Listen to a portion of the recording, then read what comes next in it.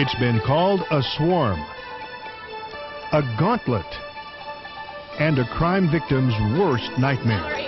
Intense media interest and competition for stories relating to crime is more profound now than ever before. It's because of increasing numbers of local and national radio and television news channels, a proliferation of traditional and specialized print publications, and a journalistic revolution on the internet. Together, these news media often play an important positive role in advancing public safety and crime control. But the intense competition that's part of the effort, along with the insensitivity of some journalists, can result in disaster for victims of crime. This program is offered in connection with the National Victim Assistance Academy and is sponsored by the Office for Victims of Crime. It examines how the news media cover crime and victimization, what can be done to help victims deal with this coverage, and how victim service providers can work together to promote timely, sensitive coverage. It's no secret that crime stories attract viewers, listeners, and readers. It means victims of crime are often thrust into the limelight, whether they're willing or not. Large-scale tragedies like the 1995 Oklahoma City bombing and the 1999 Columbine High School massacre in Littleton, Colorado, draw thousands of journalists and force hundreds of victims into the public eye. While tragedies with fewer victims but sensational circumstances can also inspire a media frenzy. A frenzy capable of magnifying a victim's pain and suffering. It happened to Ellen Levin in 1986 when her daughter was murdered. Robert Chambers killed Jennifer Levin in a case that the media called the Preppy murder. The case received national attention from mainstream as well as tabloid media, and that meant intense pressure for Jennifer Levin's family. Case that was really custom built for headlines because it included two young, beautiful people. The murder took place in Central Park. It was rumored that they both came from wealthy families, which was not true, but this caught the headlines. Robert Chambers told a story about rough sex, which was just custom made for headlines. And I was thrown into, of course, the worst moment of my life when I heard of my daughter's death, but it was made twice and three times as bad by the media circus that surrounded it. There were hordes of people outside the loft that I was supposed to be up in to be with my family. We had curiosity seekers, but more than that, there were hundreds of reporters. The news media were there en masse with cameras and microphones.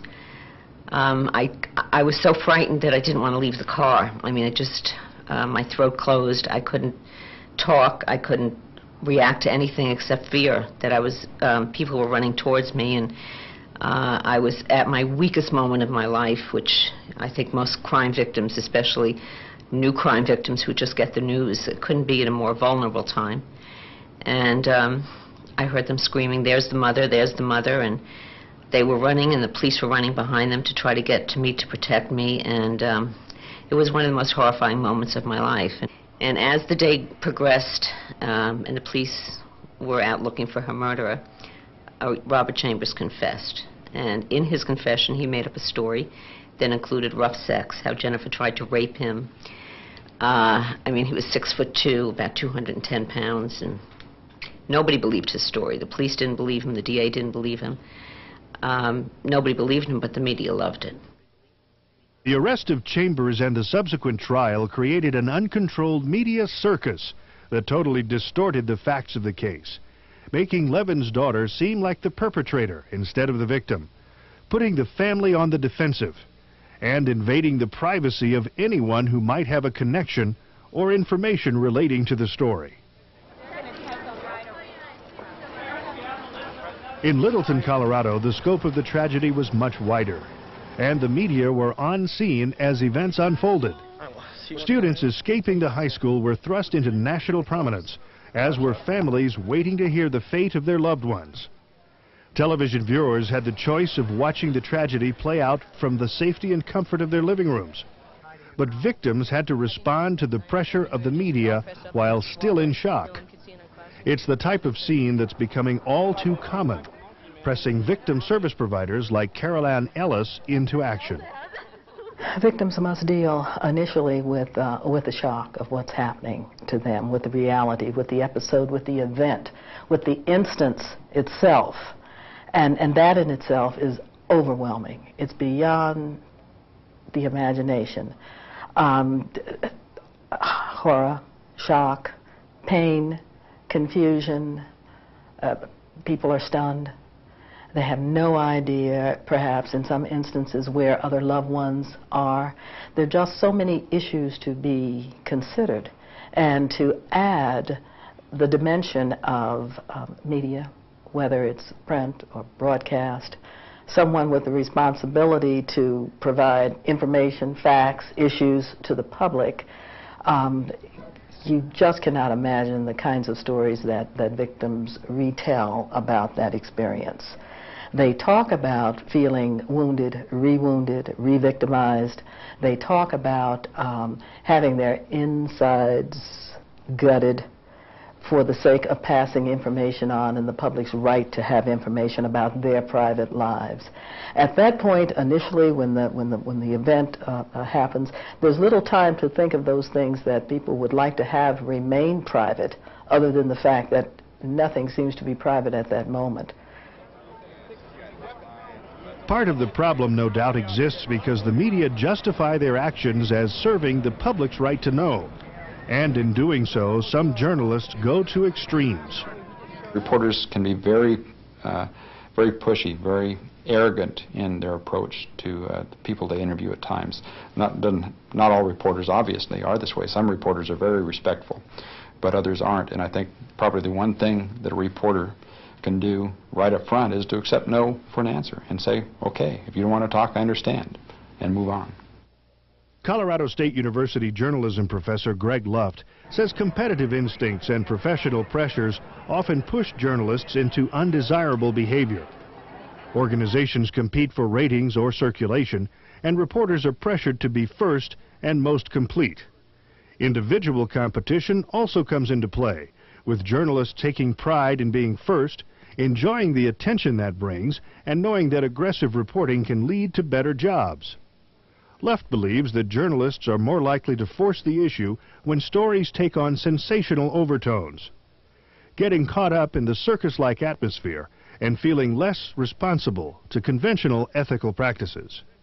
Also, even if a reporter does an admirable job gathering information, editors and headline writers who don't have a feel for the situation may sensationalize material for hype value before it's broadcast or printed.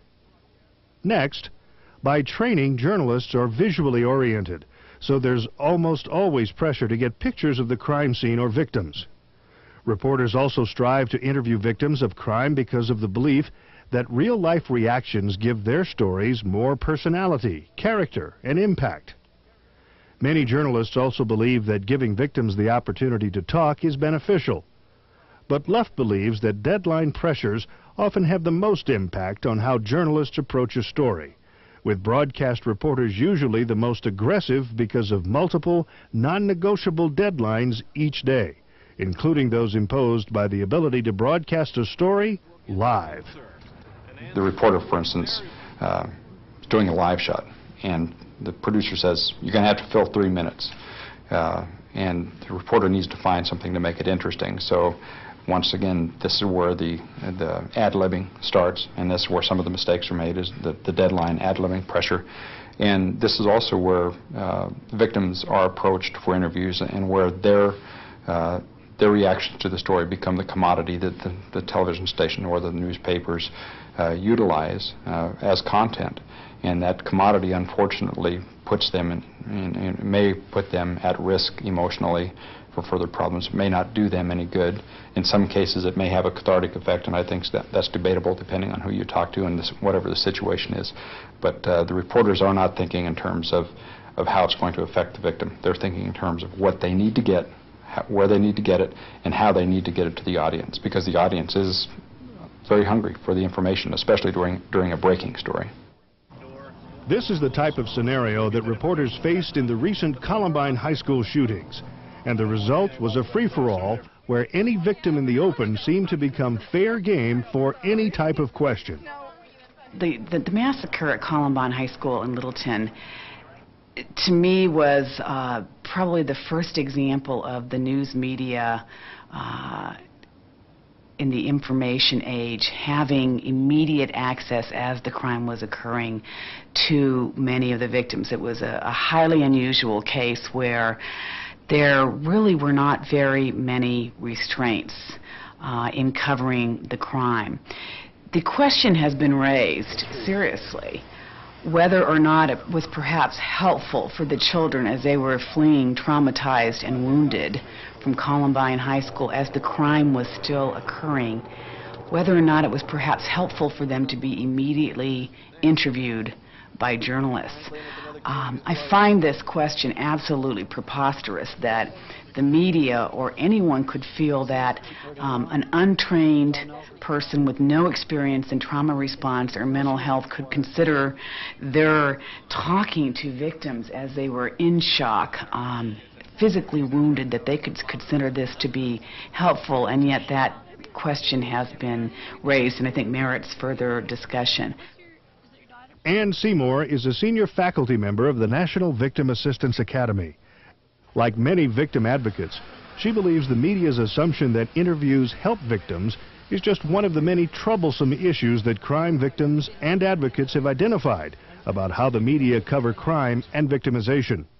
One of the biggest concerns is interviewing victims at inappropriate times, which would be at the time the crime is occurring, as the arrest is made, as victims are going through court, at sentencing, years later perhaps at parole hearing. It's a time when victims are very traumatized, and it's important that the media be sensitive to not conducting interviews when the victim might be a little bit stressed out.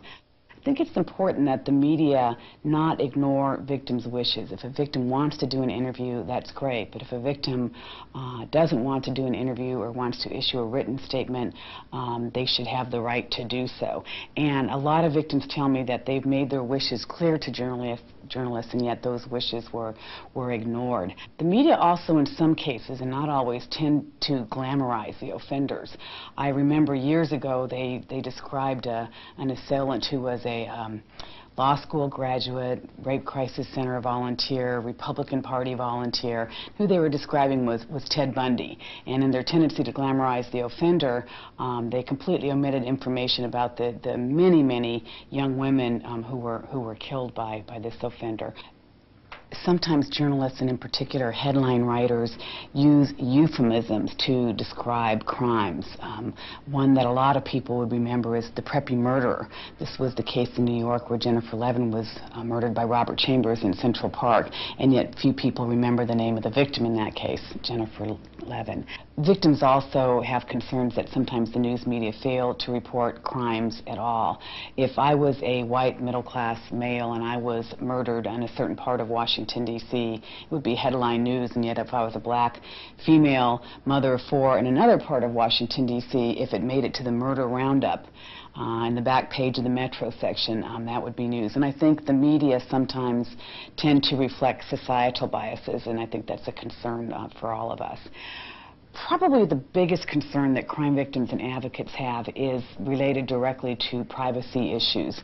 While most journalists, I think, do a very good job of having policies that preclude them from naming rape victims and naming child victims and other sensitive victims like elderly victims, it seems as of late these policies have been bended to the point where many of them have broken. We know that one of the major reasons that women don't report rape is they are afraid of having their name disclosed in the media. And so considering special sensitive victims' privacy concerns is something that we are all very committed to making an issue with the news media. There's also a double-edged sword that occurs with the media when law enforcement officers will not talk to the media to preserve the sanctity of the case. The traumatized victim doesn't talk to the media because they are going through shock, among other things. There's a tendency to still have to get information or facts of the case, if you will, and so very often they rely on witnesses who may or may not have anything to do with the case and end up what a lot of victims say is reporting innuendo about the case. And that's very, very hurtful to victims. Innuendo was a major factor in the Jennifer Levin murder case.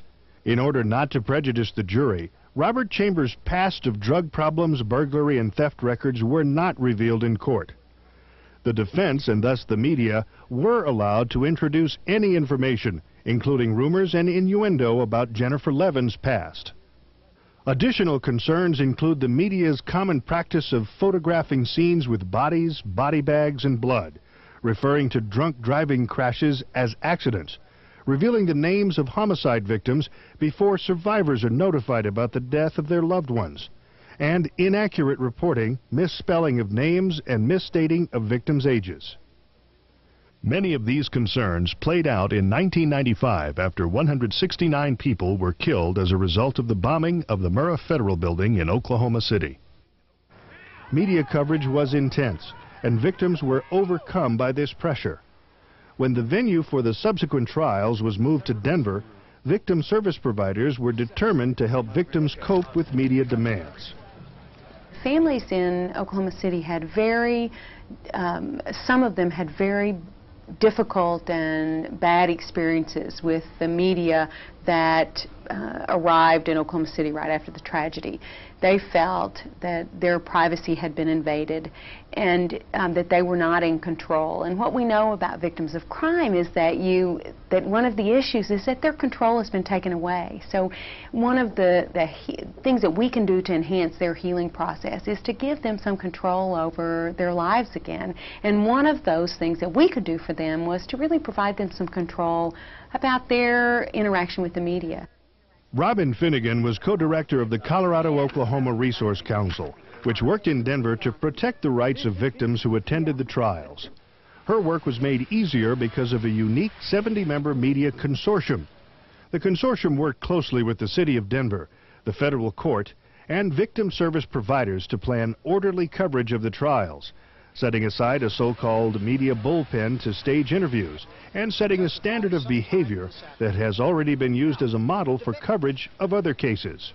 So they organized and established their own rules, and there was some accountability as to they were credentialed of who could go into the bullpen, who could go into the courthouse, and the most wonderful piece of that is that there was a sense of teamwork between our organization and the media consortium, because what we tried to do is provide them with some stories and interviews and access and names, as long as there was a sense of cooperation, that they would agree to treat these victims with dignity and respect. And that then these victims felt like that they, for the first time, had an option about when and where interviews happened, that they didn't feel like they were going to be jumped on the minute they walked out of the courtroom, that there were private spaces and times that the media did not have access to, and there was a real agreement about that. Tell us what it's like emotionally being here in person, almost reliving a lot of what you went through. While Finnegan and others coached victims on dealing with the media and helped coordinate interviews, the U.S. District Court agreed to set aside the media bullpen, which could be used for interviews when victims were willing. The media consortium agreed to give victims space on a restricted walkway between the courthouse and a nearby church, which was designated as a media-free safe haven. Kind of a three-pronged approach there. The justice system making it very clear that there would be restrictions, that they wouldn't put up with the kind of thing that happened in Los Angeles during the O.J. Simpson trials. The media knowing that they would get more out of the court system and their coverage would be better if they worked together and if they worked with the court. And having a very close relationship with victim advocates and setting some rules and guidelines with victim advocates so that the victim advocates could help them get what they needed from victims, but at the same time the victims would be protected when they wanted to be. Luft studied the media's behavior for more than a year, producing an hour-long documentary that included victim viewpoints and concerns. He believes that victim service providers can help the media act more responsibly by establishing clear guidelines. I think boundaries are very important, physical boundaries as well as protocol boundaries, simply because once journalists know what those boundaries are, it helps them avoid the pack mentality. Pack mentality takes over when one journalist is afraid that someone else is going to get something that they don't, and then the pack just gains steam and goes in for the kill. but boundaries will help all journalists help each other not to break those rules and guidelines. Boundaries for journalists are one part of the equation, while providing direction for victims is also an important component of making the relationship work.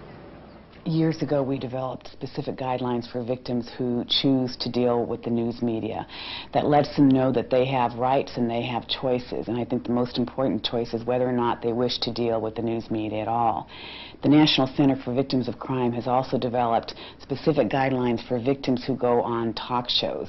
I think this is one area of the news media where victims have been exploited, emotionally abused, neglected, treated poorly, ambushed, and it was time that we really look at telling victims that they do not have to do these shows, and if they decide to do these shows, that there are certain guidelines that they should expect the producers to follow. Specific media guidelines recommended for victims include the right to refuse an interview at any time, to choose a spokesman or advocate, to set time and location for interviews, to request or deny interviews with specific reporters, to release a written statement instead of an interview, to keep children from being interviewed, to refuse questions that cause discomfort, to ask about the direction a story will take, to avoid mass interviews, to demand corrections of inaccuracies, to ask that offensive visuals not be used in a story, to conduct interviews without being photographed, to provide the complete story of one's victimization, to refuse to answer questions during a trial, to file a formal complaint against a journalist, to grieve in privacy, and to suggest training about media and victims for media in the community. While these guidelines apply to victims, it is the victim advocate who can help ensure the victim knows how to apply these practices in a given situation. I see the role as that of navigating, of being a navigator, to provide information, to make sure that at that moment that the victim is well aware of the dynamics involved, that here is media and this is what happens, that your story is going to be projected and the facts are going to be laid out, and we hope that the facts are going to be laid out without distortion and correctly. But at the same time, you have the ability to say yes or no. It's strictly your choice. You don't have to respond simply because they are here. You can make some demands in terms of what you would like to have conveyed in the way that you'd like to have it conveyed. You certainly can control the interview in every way. Victim service providers play a critical role in shepherding the victim not only through the case but through the different points in the case where the media will, for good reasons, have an interest in that case. As a victim advocate, I always try to let victims know that they do have rights in dealing with the media, that they have choices as to whether or not they wish to deal with the media. I also let them know what I know about certain journalists. As a longtime victim advocate, there are people who I know are extremely sensitive to crime victims and their needs. And there are other, journalists is probably a stretch in terms of the word, but there are other people who call themselves journalists whose sensitivity to victims is extremely lacking. It's also my job to make sure that the victim knows that they can write a written statement if they want to have their opinions expressed that can be given to the media. I would also coordinate any statements from the victim with the prosecutor in a case to ensure that there is no conflict in terms of protecting the sanctity of the case. I'm sorry to say in some cases I've actually provided a physical buffer between crime victims and the news media, particularly in high-profile cases where the victim's wishes to privacy or to not speak to the media are not regarded. In cases of homicide, it's extremely important that I help the victim identify how he or she wants their child, their parent, to be remembered. This may mean getting photographs of the person, having them talk to me about the memories of that person so that the memory of what has been lost through a violent murder is honored as well. The victim advocate must take the lead once an event has happened, but that person can also work to improve the media's knowledge before a crime occurs. This can be done by encouraging and volunteering training in a number of different venues and utilizing specific techniques. Hopefully we can pass on the fact that we need to expand the definition of team. And I think that's a new concept for people, particularly in government and in nonprofits and in the clergy. We never imagined ourselves as team players before and as team members. And now what we know is that we can't do it without each other. It's critical that crime victims and advocates seek the opportunity, and indeed the journalist associations are seeking the opportunity from crime victims to speak to journalists, to get dialogue going in a way that, it's in a way training, but it's more in a way dialogue that occurs that sort of enlightens each other to their mutual interests and their mutual concerns. I would like to see in every school of journalism a sensitivity program to teach the students who will be covering crime victims about what a crime victim suffers. I think for the media to have a good handle on how to behave and how to react in situations where victims of crime are being interviewed or the subjects of a story, that ownership and management and organizations have to take it on themselves to train their staffs. They have to find a way to work case study situations into the training so that when a reporter, when a photographer, when someone on staff gets to the story, starts collecting information, they know how to do it in a sensitive way. The media aren't likely to go away or stop covering crime. Media coverage of crime and victimization, however, can serve a valuable and necessary function for all concerned parties. Reasonable and necessary goals of those involved should be to recognize and respect the roles and concerns of victims, advocates, and journalists, to communicate and share information as openly as possible before crime occurs, and to be willing to work together as a team rather than adversaries when events make that necessary.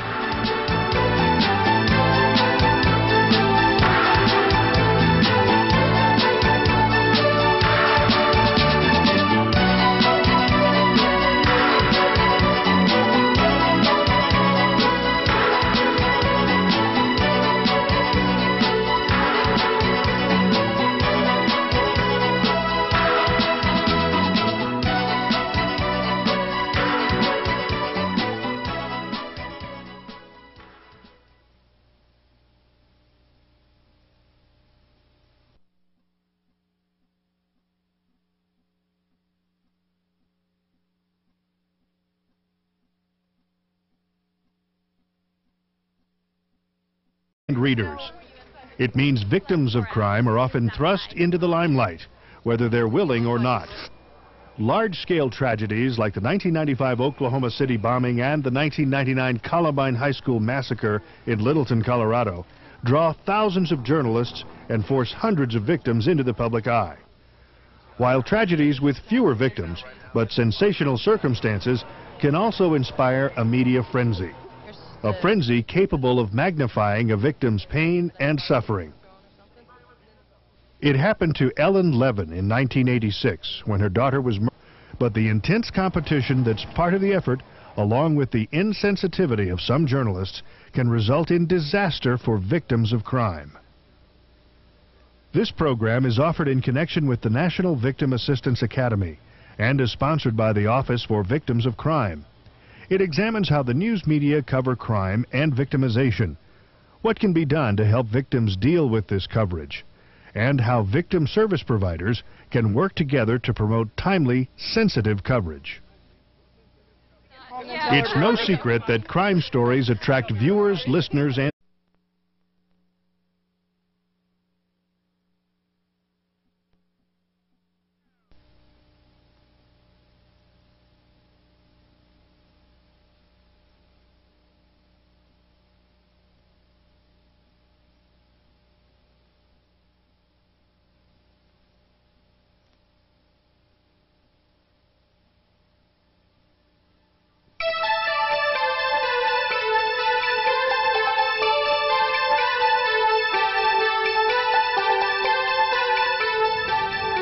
it's been called a swarm, a gauntlet, and a crime victim's worst nightmare.